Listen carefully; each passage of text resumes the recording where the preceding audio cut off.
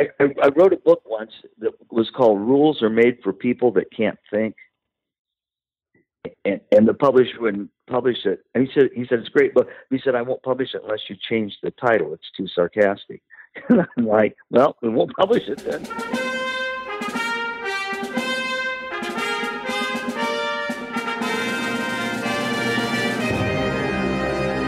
Hello, everyone. Welcome to Everything Band, a podcast that features conversations with composers, conductors, and performers of music for winds and percussion. My name is Mark Connor. I'm a composer and educator, and each week I have the great fortune to speak with and share the stories and wisdom of musicians and leaders in the band community. The Everything Band podcast is a proud member of the Music Teachers Development Podcast Network. The Muted Network provides support in the form of audio on-demand programming designed by and for music educators. You can find more information about our network at mutedpodcasts.com. Before we begin, I'd like to thank all of you for listening. I really appreciate your time and hope that you are finding value from these interviews. I rely on word of mouth and social media to bring the show to new listeners. If you think you know one or two people who might find these interviews useful, please let them know about it. You can also help by following me and sharing posts on Facebook, Instagram, Twitter, and YouTube. Remember, help your students live up to the best that is in them through music. Now on to my next guest, Dr. Tim Lautzenheiser. Hi, Dr. Tim. How are you, Mark? I'm doing great. Thank you so much for joining me. Thanks for asking me to be a part of it. I'm looking forward to this. Yeah, so Dr. Tim, I really, you are one of the people in the band community who doesn't need a whole lot of introduction, but just in case, can you tell the audience a little bit about yourself and what you do? Well, I was a college band director for 10 years, and then I went into the music industry for 3 years, and out of that came our little company called Attitude Concepts. We're doing student leaderships and teacher in services and so forth. And then that led to being one of the team writers for Essential Elements, the band method, and writing for Hal Leonard. And then that sprung off to writing for GIA publications. And then 26 years ago, I also jumped in bed with Conn-Selmer. And so I'm also a vice president of education for Conn-Selmer. So that's how I spend my day. Yeah, there's a few things there that are pretty prominent. Can you tell everyone, one of the things I like to ask all my guests is their origin story. I like to know how people got their start in music. What were the early influences? What was your early instrument? And what was that whole story? Oh, man, what a great question. Everybody's got different backgrounds. Well, my mother, who's still alive, by the way, 91 years old. She's going to be 92 in a couple of days. She was a tap dancing teacher in our local community. Phenomenal musician. She has perfect pitch. She can sit down at the piano and play anything in any key, in any style, and can't read a note of music. She doesn't need to, I guess, if she can do that. So, I grew up, music was around me all the time. Mom used to play the piano with her tap dancing students. And so then my little country school had a great choir teacher. She was phenomenal. We had 212 in our school, and she had 202 in her choir. Holy cow. Yeah, she was a magical person, Miss Sellers. And she'll always be Miss Sellers, by the way. Miss Sellers was phenomenal. Had an aunt where I took my piano lessons, and my dad's family is very musical. There was 8 of them, and 6 of them had perfect pitch. Isn't that unbelievable? Wow. I know. It's just freaky almost. So then band was okay. I mean, our band was like 21 people or something like that. But wanted to be a band director, so went to Ball State. Where in Indiana, that's where you went to school to be a band director in those days. And I love percussion. And composition. I'm like you, like that. So those two went together, and that's it. Went to Alabama with my college band director. When he went to Alabama as the band director, I went, and that's where I got my graduate degree at Alabama.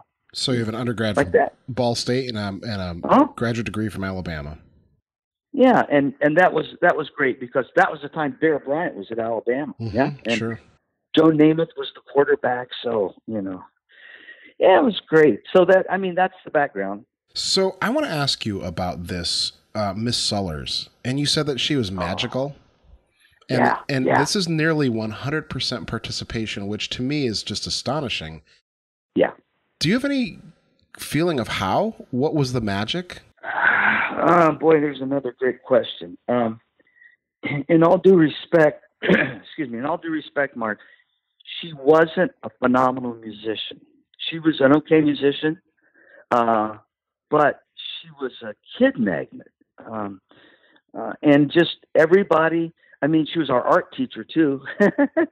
And so in our community, we have a huge apostolic Christian culture. And of course, they're all very musical. And so everybody that went to our school, you just were in the choir because that's what you did. I mean, it was Miss Sellers. We had choir in the gymnasium because that was the only place big enough to hold us. Isn't that unbelievable? Well, this leads me to the question. I mean, I know we're going to talk about leadership a lot in this episode, but it kind of leads me to the idea: is it more important to be a great music teacher, or a great musician, or is it more important to be a great leader? Yes. I mean, fair answer. But I mean, I guess what I'm trying to ask is, this gets down to what we're doing as music teachers, right, for kids. Yeah. You know, are we providing a community for those kids? Are we trying to make them better musicians? This kind of gets at the heart of what we do, right? Yeah. Again, another great question. You know, I was in a think tank a few years ago, which putting a drummer in a think tank, can you imagine what that was like? They're like, go out and plant flowers or something, Tim. But our job, Mark, was to determine what was the most important thing to be a success as a music teacher. Mm-hmm. And we would come back with these answers, and they'd go, "No, that's too long. No, that's that's way too flowery." And when we squeezed all the water out, it was the ability to create a trusting relationship with students. Yes. Isn't that amazing? Because all of the other, which I think is important, I mean, music for music's sake, I'm there 1,000%. But the premise was, with all of the people that were in the group, we can't even get to that unless that student trusts the teacher, because we're such an expressionistic art form that makes ourselves vulnerable if we do it the right way. Yeah. Mm-hmm. Yeah. And so, man, it was I think they're both important. I think the great ones create a good culture. Don't you do that with your kids? I certainly try. Yeah. I know that my return, listeners of the show know a little bit that I've returned to teaching this year. And it was really, I wasn't sure. I mean, for the first half of the year, I wasn't sure if I wanted to keep going at it. I thought maybe I'd go back and teach college again. And then sometime in late January or February, I noticed one day my middle school kids started to come in without talking, and they sat and started to play. And my fourth graders started to listen just a little bit better within the abilities that they have to do that. And it just became, I just realized that I had kind of gotten over that initial mistrust or that culture part of it had started to come together.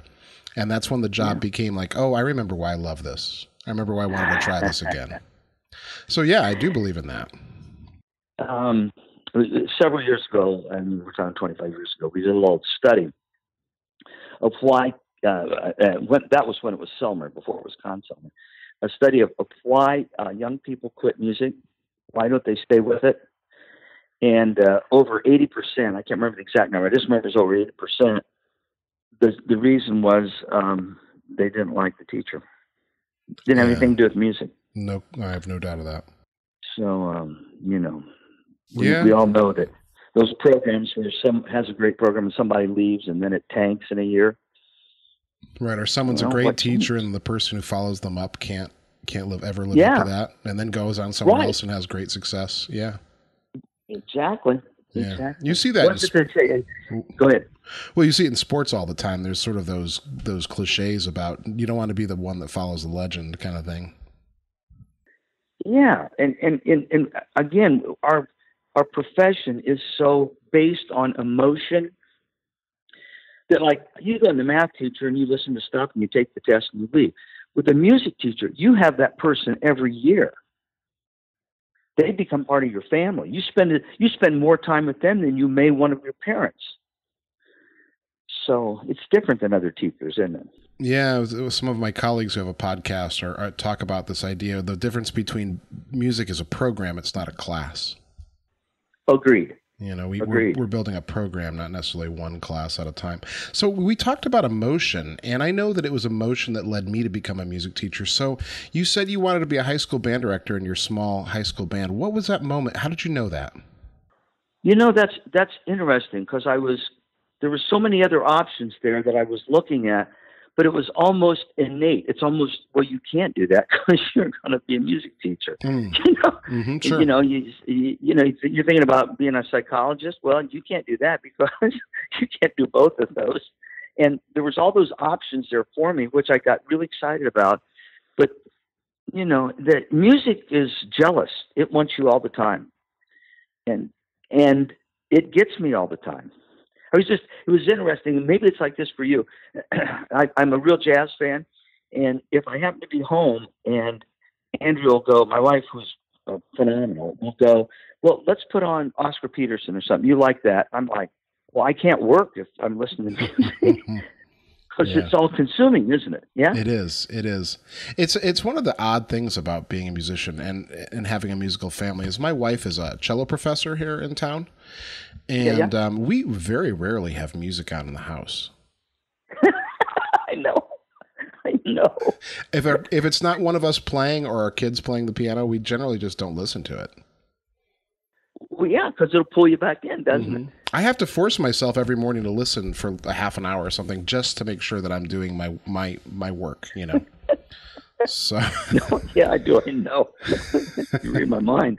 I love it. So, Dr. Tim, after you did your graduate degree, you went and you taught at Northern Michigan and then Mizzou and then New Mexico State. Is that correct? Did I get that timeline right? Yeah, you did your homework. Yeah, well, of course. Yeah. And so can you tell me a little bit about that early career and how that shaped what was to come? Yeah, I mean, it was probably silly to go from college, going to college to teaching college. And I probably didn't have any business teaching college at that age. But, and I'm sure, well, I know you're like this. You wouldn't be doing these podcasts. If you're going to do something, you jump in all the way, right? You don't like stick your toe in the water and see, we're the type that just jump off the cliff. And I had some wonderful mentors at Northern Michigan, some of the older people who just took me under their wing and like, you don't want to do that. You probably want to do this instead. And it was great. It was like going to school, but getting paid for it or something. What does they say here again, when you told me your background, successful people don't know how not to be successful. Oh, I hope that's true. Well, I mean, look at your own background, Mark. Everything you've done has been successful, even when you might have had some hesitation about it. Mm-hmm. You did it. You're successful because we're creatures of habit, and your habits are to get it done, to do whatever you have to do to get it done right. And it obviously worked, yeah? in a few notable cases, it hasn't, but yes, generally speaking, yes. Yes. But didn't even out of those, didn't you ricochet to something that was successful then? Yeah, that's true. Yes, that's very true. Because one of the things that I'm really sensitive about is I never really became a great instrumentalist, and I was always just fair to middling, good enough to do the degree. And that's always sort of stuck in my craw, but it was those failures that led me to start writing music because I was looking for outlets to be creative. There you go. I think the only way to fail is just to give up.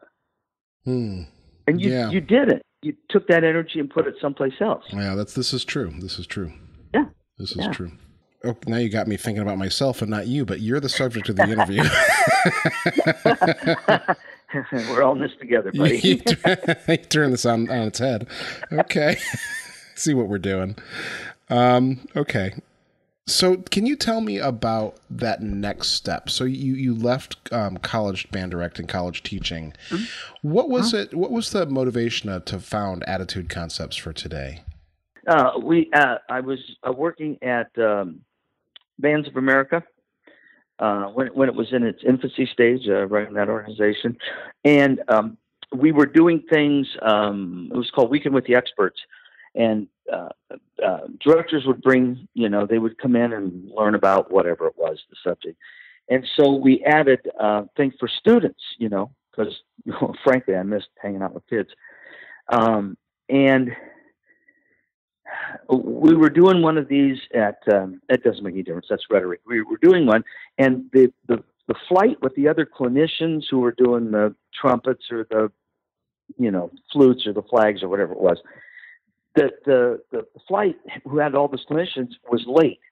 So my boss at that time, who was great, said, we got 300 kids here. Do something to control them for a couple hours.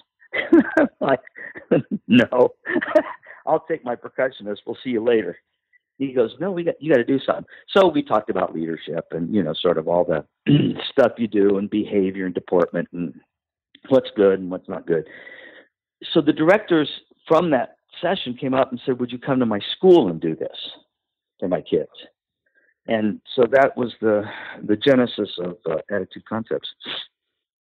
Pretty soon that took up more time than anything else, is doing that. And so if you could distill it, maybe there's a young teacher out here who needs some encouragement at this exact moment. Can you distill down a couple key points in your leadership or over your leadership ideas? And so I looked at people who are, the kind of what they call charismatic, whatever charisma means. And I go, it's them. I had a great teacher in speech, and I'm like, I'm not interested in this, but he was so compelling. And all of a sudden, I'm like reading these books about how to be a great speaker and so forth. That wasn't even an interest to me. It was him. And when you looked at great music teachers, the ones who impacted us, you were talking about your composition teacher at Chico. Mm-hmm. Yep. And I mean, there's obviously an emotional bond there. Whatever it was him, yeah? Yeah, no question. So the notes were the same. That scale remained the same. It was him that connected you to it. And we're back to our trust relationship again. But I just think, even for the kids, when we talk about leadership and how do you do this and who's in charge and goal setting and all this stuff, I'm like, just be a good role model. And what are the qualities of a good role model?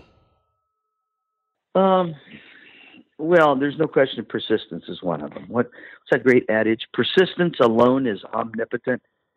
Mm-hmm. That we stay at it till we get it right. Even with my own staff, what was it they said the other day? You're never happy, you're never satisfied. And I said, you're half right. I'm usually pretty happy, but I'm never. You can always make it better. You can make everything better, right? And that constant, like when you do a composition and you're done, you go, perfect. It'll never be better. Oh gosh, I wish. Yeah. Or any performance we have and everybody's all excited and I walk away and go, dang it. Why didn't I work on that trombone entrance more? Yeah. No question. They've never done that before. How do we make it so that we're not putting that pressure on the kids though, and making them sort of cower from the expectation? That's a really good question. You got really good questions. What is it? I always remember these phrases. I think it was Michelangelo that said, the students will not remember what you said. They'll not even remember what you did, but they'll always remember how you made them feel. Yep, it's one of my favorites. Yeah, and that when they come into the band room or the extra room or whatever it is, when they come in, that is a safe place. Now, it doesn't mean we're not going to work hard, but I would never put that child in a posture of being embarrassed, which many of our teachers did, yeah? Yeah, absolutely. No question. I mean, they almost polished their badge on who could be the meanest or most demeaning or whatever, because in that time, that's what they did at that. That was their role models did that. Right, right. It's sort of been hard. Sometimes those things want to crop up in myself because I remember watching that, and so you have to fight that down. I still do, because when you attack somebody, they go into survival mode, and you can get them to do just about anything out of fear. Right. Oh yeah. But what happens when they walk away? They don't want to come back. Exactly. So that great phrase that says, if it comes between being right and being kind, choose kind. Because you can always go back and be right, but you can't always go back and be kind. Because once you fired that bullet, they're on defense from then on. And I can fire it. I've got a great bunch of artillery that I learned. Yeah? Yeah. That's a very timely phrase. I'm teaching an online music appreciation course right now, and I got an email this morning that is challenging my ability to craft a kind response, yet the right response. You got the same email I got this morning, Mark. So I guess the answer is to be kind. Yeah, what I've had to learn. I don't know where you got this because my first teaching tools were that kind. They had blades on them, and I could shred a kid. Right. That's the first instinct. Yeah, it's the first thing instinct. And I now at 73 years old, I'm trying to work on let's find a win-win in this. Right. That's a good, yeah. It's hard. These are hard things, and these are decisions we make. Yeah, because it takes time. And in a band room, these happen in real time. Oh boy, don't they ever? Yep. It's just so tempting to go, look, either do it or put the horn in the case. How's that? That's pretty good. Instead of saying, Jeff, after class, come here.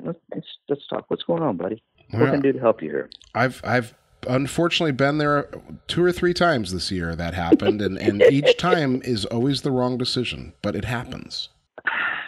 I have a question for you. Do you, after that happens, do you carry it with you and go, oh my gosh? I do. I try to make sure that I address it with the student privately and apologize and own my mistake. Exactly.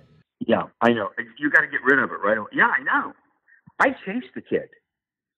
I'm like, come here, sit down. I was way wrong on this. I was way wrong. What do I need to do but you can't take the bullet back. You can't, and you can only do it so many times before the trust is completely gone. Exactly, boy. We're on the same page, buddy. Same line, the same word, the same page. So, Dr. Tim, you mentioned a little bit earlier about role modeling and the people that we're attracted to. One of the things that I've noticed as I've talked to people on this podcast, especially people who have had, what we would consider big careers or have had big influence in the music education community, is that they seem to have that Forrest Gump effect where they're almost like attracting great moments or great people to themselves.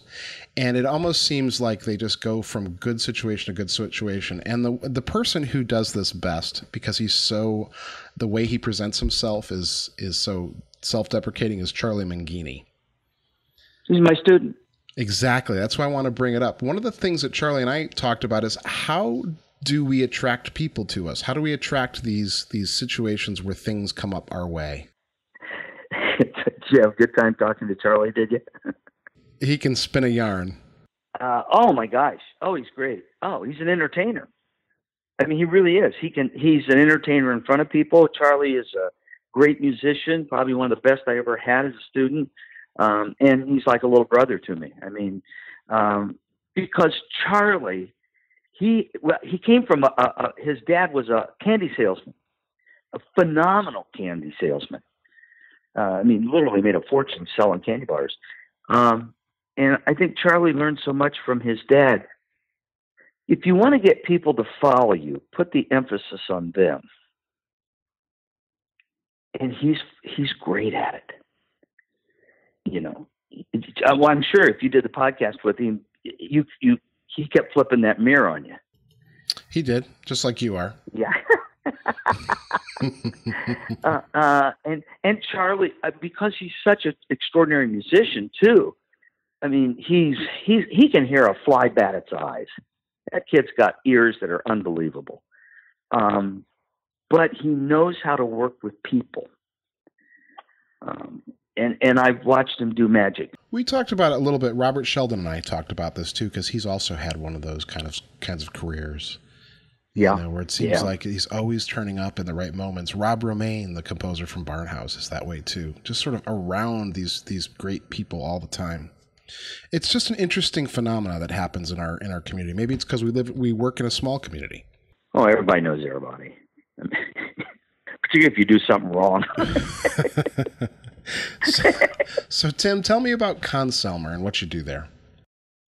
I have a great boss, John Stoner, who's the president and CEO of Conn-Selmer, just a remarkable human being. A few years ago said, because I was their educational director, or whatever they call it, I don't know, and said, let's blow this thing wide open. And he has been supportive beyond belief. The Division of Education at that time had 2 people plus somebody else. And we have over 20 people now. It's outreach. Everything's gratis. So it's tying, Mark, industry and education together. Instead of running parallel, they're in the same seat now. And it's been phenomenal. Yeah, he's great. And so what does Conn-Selmer do specifically for educators, and how can we best take advantage of those things? Well, last year they did over 600 personal development in-service sessions. I mean, we have a list of clinicians that it's frightening. They're just so good. And Charlie's one of them, and Paula Kreider, and Richard Salcedo, and Frank Troika, and it just goes on and on. The heavyweights, all the heavyweights are there. So when personal development, I think that's always an issue for a lot of people in their schools. Instead of sitting for 2 hours learning how to change a tire on a bus, they would rather have something that's really close to them. So we did that. They've got a new inventory system, because I know everybody loves to do inventory, right? That they take care of everything, and it's no cost, and they're not trying to sell horns or anything. Just let's get your inventory sorted out. So a principal understands it's not worth anything.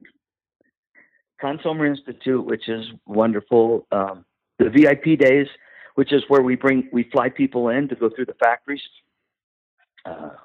which is cool, man. If you haven't been through the factories, you go back in time watching them make those horns. Yeah, so that's what I do. Of course, they sponsor me to, speak at conventions and silly stuff like that. Yeah. When you were a college band director, what set your program apart from others? I think what I think in a quarter won't get you a Coke, so don't get too jazzed about this. But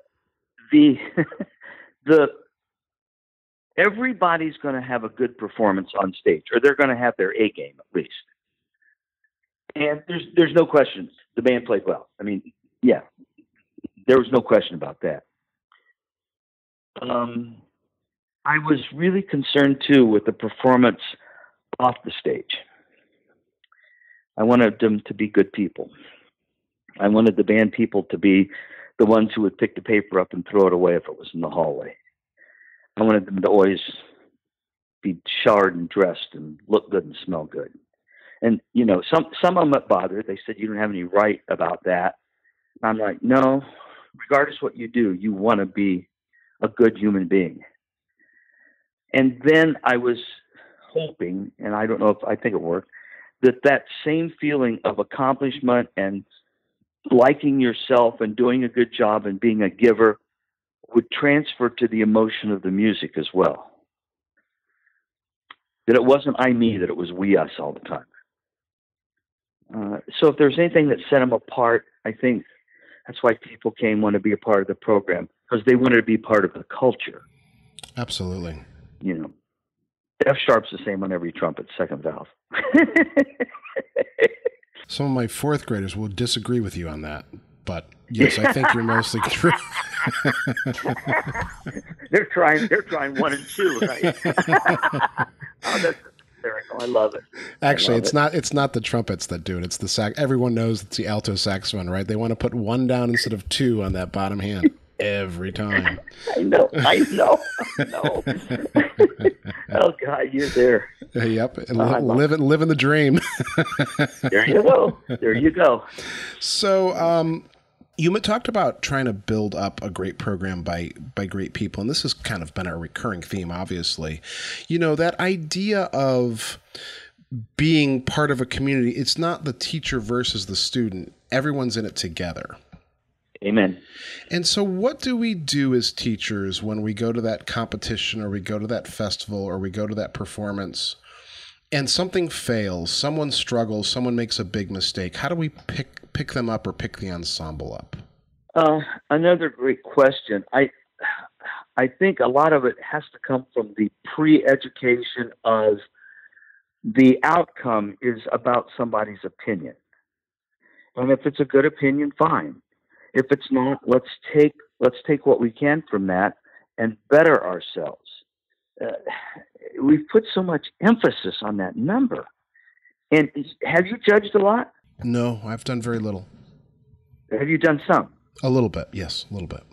Were you absolutely certain each number you put down was correct? No, but to be fair, I did a lot of judging when I was an oral skills teacher. I listened to so many sight singers in my career, and I was always assigning a number. And it always felt somewhat arbitrary, no matter how careful my rubric was. Yes.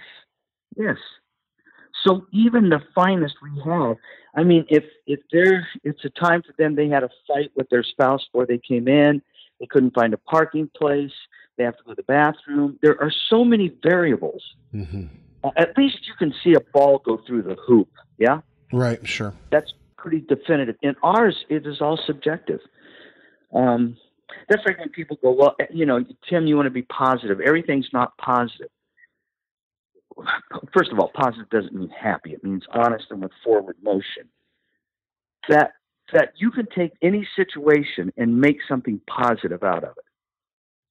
Or you can just let it sit there and rot in front of you. Make sense? Yeah. Oh, I think about the Morgan Freeman quote from The Shawshank Redemption. Yeah. It's either get busy living or get busy dying. There's no in between. Right. Yes. There is no neutral. There is no marked time. There's no tread water. You're either going forward or backward. It's true. And with the value of time, as you were talking about your own career, all men are created equal. Not in my year training class. That's the first thing. But the equality is time. We all have 24 hours a day. What do we do with it? Mm-hmm. And I think maybe that's the only equality there is. It might be true. Didn't you go to college with people who were just gifted beyond belief? Yes. I mean, you took the same class they did. Mm-hmm. Yeah. Yeah. Is that fair to be in ear training when somebody's got perfect pitch? Yeah, I saw it all the time when I taught oral skills. I have an okay ear, good enough, but boy, I had students who came through who could hear circles around me, and I was the teacher. Absolutely, that's my point. You can make anything positive, and unfortunately, you can make anything negative too. So how do we deal with that as musicians, as teachers, that imposter syndrome when we see that shooting star flash past us and we get that moment of I don't know if it's jealousy or self-doubt or whatever it is that causes that imposter syndrome. How do we deal with that? Yeah, another good question. Well, first of all, I don't know, or I'd use it right away. What's that great thing that says every problem comes back to the human ego, like war, everything. When the energy goes in instead of out. Why was Mother Teresa who she was? Because she was giving all the time. Why is Santa Claus? Isn't that why you like to teach? Don't you like to give the kids something that excites them or connects with them? Oh, absolutely. When we give, it's like motivation. Everybody goes, motivation comes after you do something, not before. So if you keep giving, I mean, you go, oh, shoot, I wanted to get department head and I didn't get it, and Joe got it, and he's a jerk. And when you blame somebody else for the situation, you lose the power to change yourself. Make sense? Yeah. You say that you made that. I'm sorry. Go ahead. Continue, please. I'm sorry. Well, why waste the time blaming then? Why? You're just using time you could be making it better because you can't get the time back. What about when you doubt yourself, when you doubt your ability? Well, that's 24/7 for me. Is that part of the musician, the creative person condition? It is for me. I don't know if it is for anybody else or not. I have never, and I'm a pretty good musician, I have never walked away going, nailed it. Yeah. Perfect. Mm-hmm. I'm just going like, that flute came in just a hair early. Or even a workshop. I watched that kid, they didn't make eye contact the whole time. What did I need to say or do? Or what did they say? Our toughest students make us the best teachers. Oh, that's 100% true. So in a sense, when these things happen, we should almost be thankful for them. It's hard in the moment, though, isn't it? Well, sure, because we're human creatures. We're survival creatures. We're animals. Right. So when anything threatens anything for us, we react instead of proact. Mm-hmm. Yep. We're built that way. It's instinctive. Yeah. Not bad or good. It just is. Yeah. So you mentioned a saying that I've heard you say before in various things, is that motivation comes after, not before. Can you explain that? Well, I need to be motivated to do it, Mark. No, I'm just teasing. Okay, so people go, well, I want to get my master's degree or doctorate degree or whatever. And I'm just not, I'm not motivated to write that paper. No, write the paper.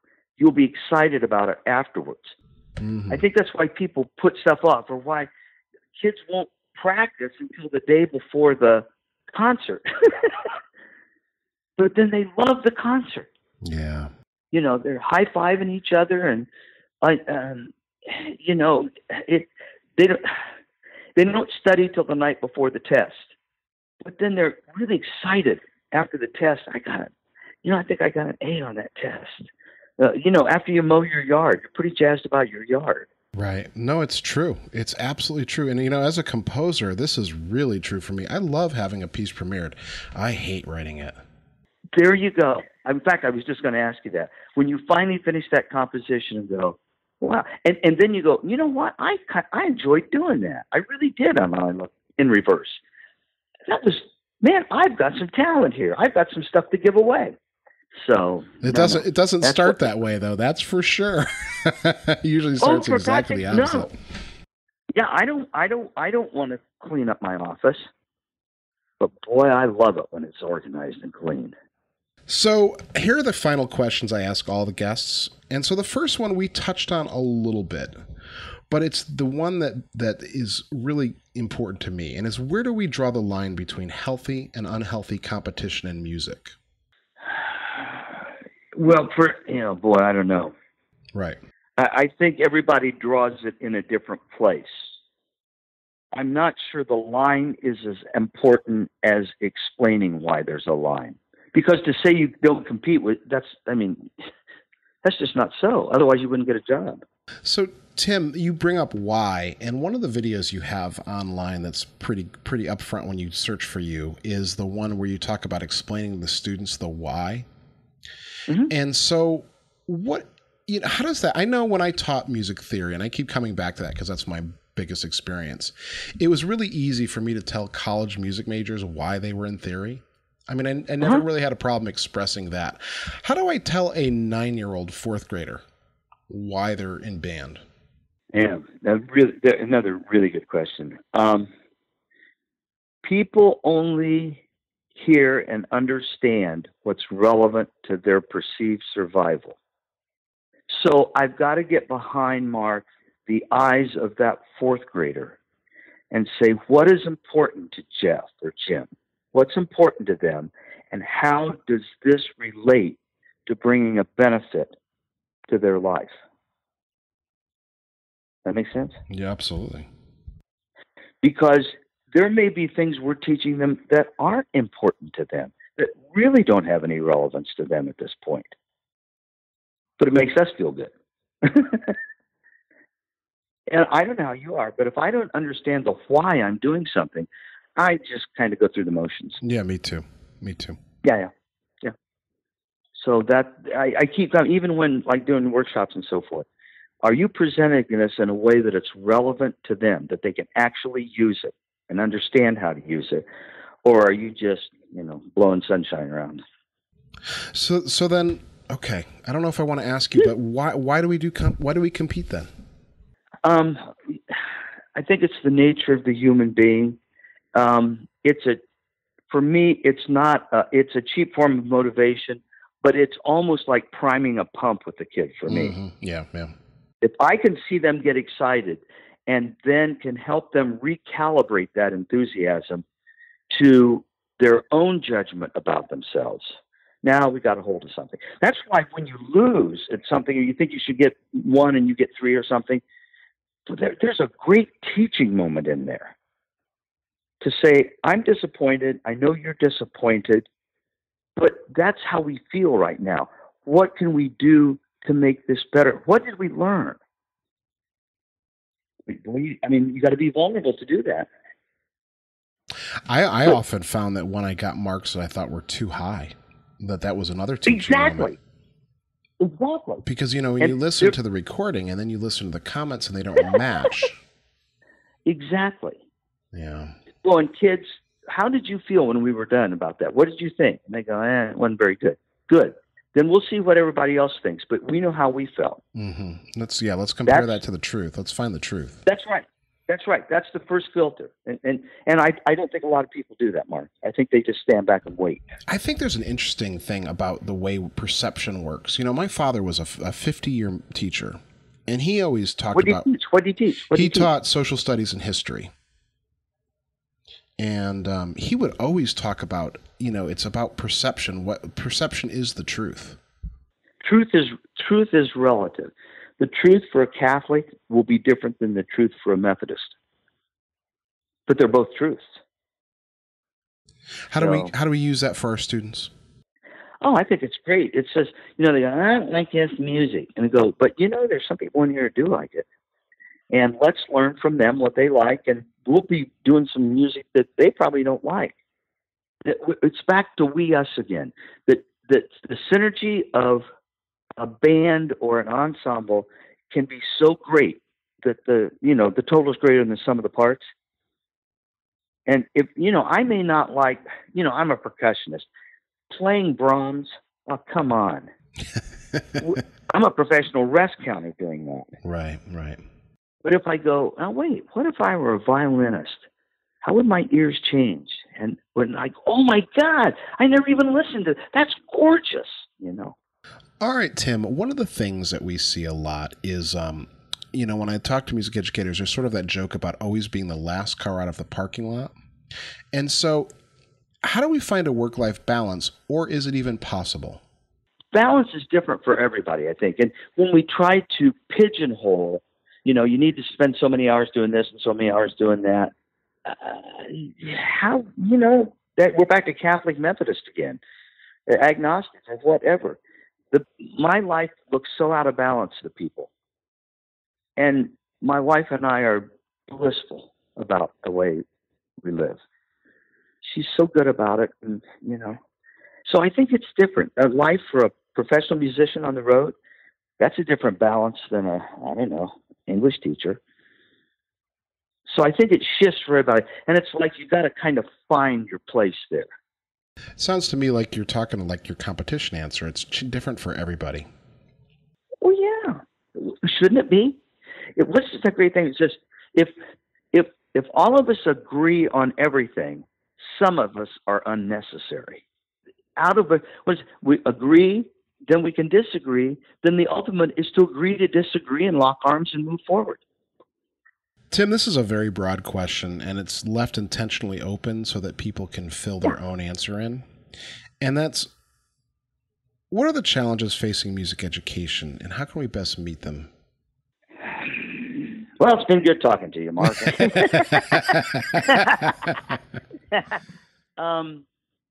I think at least, and I'll never see it in my life, but to avail people to the value it brings to every aspect of their life.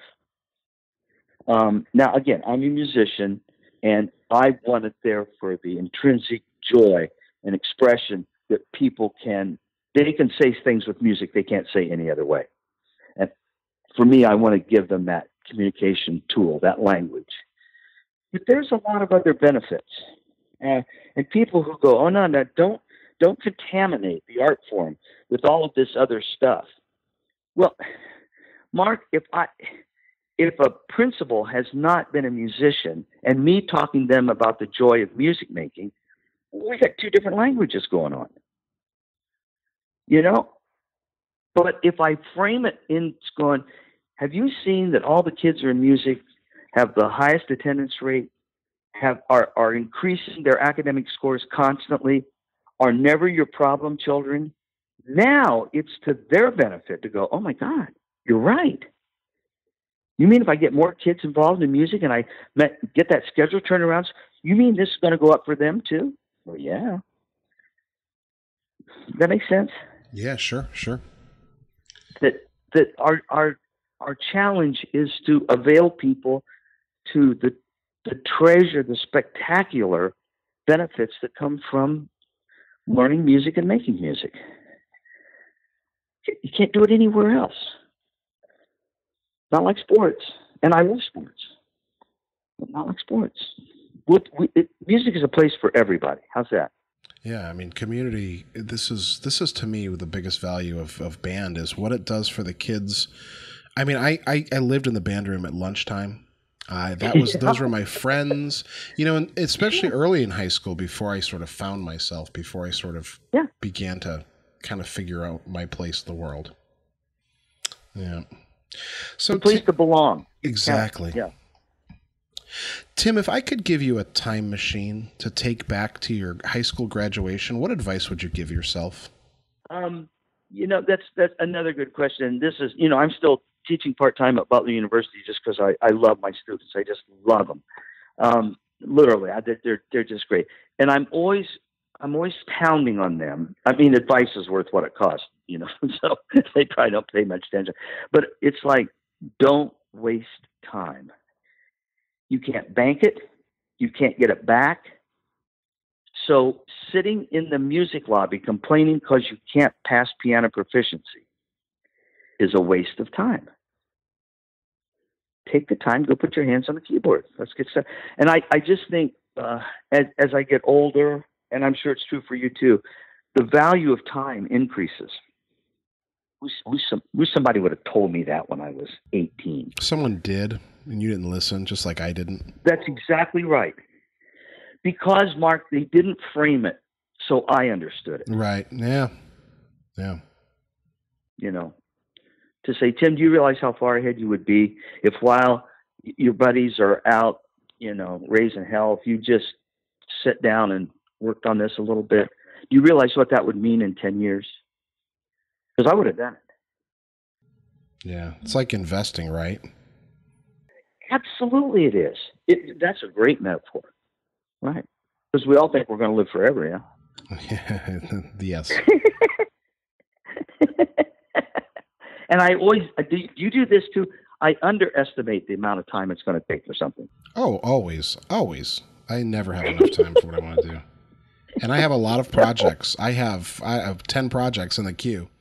So this is a big question. And it can be beyond wind ensemble. This is the Everything Band podcast, but I have answers that range from orchestral music to choral music and band music. But it's really asking you what you value the most, maybe at this moment.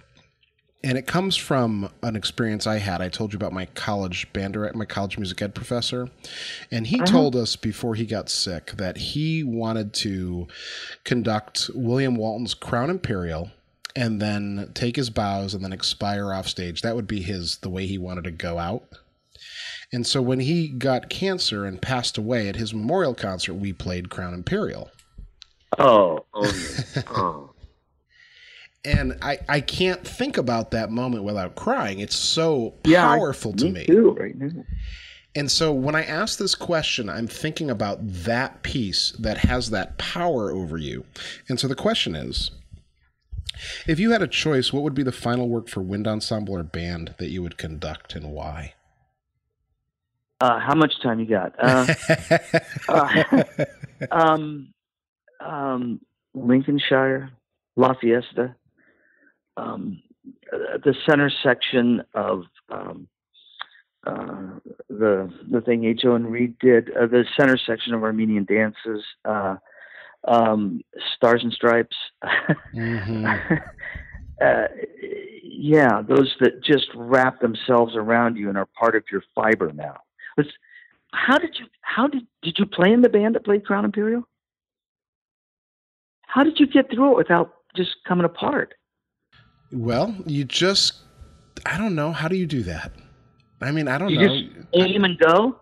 Some of it, there was a big trumpet section because it was the memorial concert, so a lot of people had come back. So I think I probably took some breaks, took a note or two off. And, a lot of that stuff, especially I probably was playing second or third at that point. A lot of those are round notes, Yeah. So, yeah. Better man than I ever did. Well, it was a tough moment for sure, but it was also... Oh, my God. It was also a defining moment because it was one of those moments, those peak experiences that really sort of distill the power of music. Well, yeah, that's why it is what it is. Yeah, exactly. Exactly. They could have done eulogies forever, and it wouldn't have made the same impact. Right. It was the music. Right. So that piece always has a special place to me now because of that. Of course it does. Tim, you have a lot going on all the time, and so this question may seem a little bit crazy, but do you have anything coming up that you would like to share or promote? Oh, I don't promote anything. Okay. If people want some, fine. If they don't, that's fine too. I get excited about present moment. Whether it's a belief system or just goofy Tim, I don't think things are random. I think we have choice, but I think the opportunities present themselves, and then we can choose to take advantage of them. If I thought it was random, I'd probably just jump off the building right now and get it over with. Mm-hmm. But what's coming up is going to be great, and it might be a challenge. It might be something uncomfortable. But I have no control over it. I just can be there. It's a great thing. It says, are you now here, or are you nowhere? It's the same word. It's just where you put the space. Wow, that's really interesting. I never thought about that. Yeah. So I work hard to be now here because I can't be anywhere else. And then just, I don't know, it may be the UPS guy that shows up today, or it might be those 600 kids that are going to be sitting in that next workshop. Yeah. It might be the custodian I visit with going into the school. I don't know. Yeah. How can people get in touch with you? Well, it's real easy. All you got to do is get on the Conn-Selmer site, and there's a thing there. You get on Attitude Concepts, and there's contact information there, and my phone's on 24/7. Yeah, and I answer spam. I'm so desperate for friends. Yeah. So that work-life balance question wasn't so great for you. There you go. Yeah. Yeah. Anybody write something or want something? Yeah, I'll get it for them. Absolutely. I mean, it's a joy to be able to serve. Yeah. Yeah, it is. Excellent. Tim, thank you so much for your time. Are you kidding? Thank you. This has been great. I've had more fun than anybody.